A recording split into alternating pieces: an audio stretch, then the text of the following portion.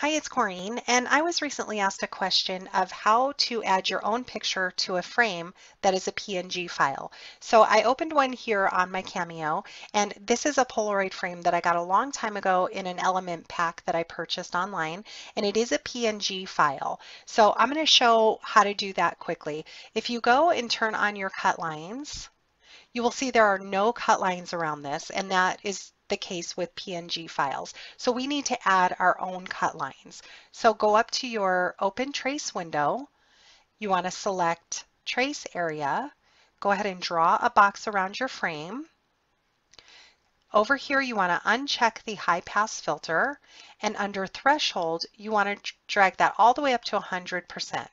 And this is exactly what we're looking for. We want it to be a solid yellow box. So now we have three choices. We can select trace, trace outer edge, or trace and detach, which we will trace and detach ourselves. If we select trace outer edge, it will do just that. It'll trace just the outer edge. We want it to trace this inside edge as well. So I'm going to select trace, and when I move aside my Polaroid frame, you will see we have a perfect frame. It's a perfect trace on it. So now what we want to do, we're going to be adding our own picture to the center. The first thing we need to do is right click on this and release the compound path. You want to think of a compound path as putting like the hole in the center of a donut. By having it as a compound path, it's one piece that's going to cut a hole in the middle. We're going to go ahead and release that because we want to use this outside frame. So now what we have are basically two rectangles, or a rectangle and a square, essentially. This is the square and then the rectangle on the outside. It's going to cut two squares.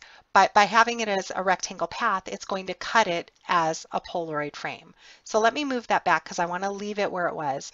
What I want to do is grab this center piece and go down here to duplicate. You can also right click and duplicate. And let me go ahead and move that out of the way. I want to work only with this piece for now.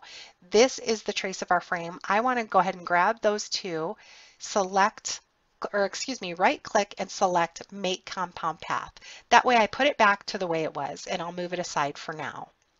Now I'm going to show you how to add a photo to this. I do have a more detailed video showing how to do that in different shapes. Check on my channel under the playlist Silhouette Basics, and you'll find how to add photos to different shapes. So I'm just going to quickly do it here, but like I said, there is a more detailed video on that. You want to go up to File, select Merge.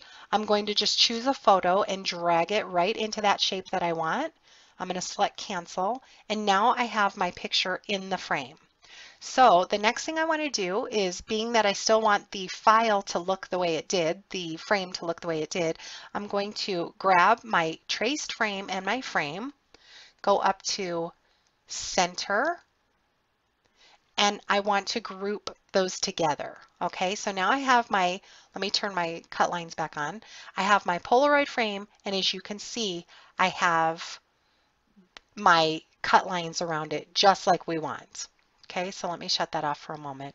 Next thing I want to do is grab my photo and my frame, go back up to the center align window and select center. It's going to put it right in the middle, which obviously we don't want it right in the middle.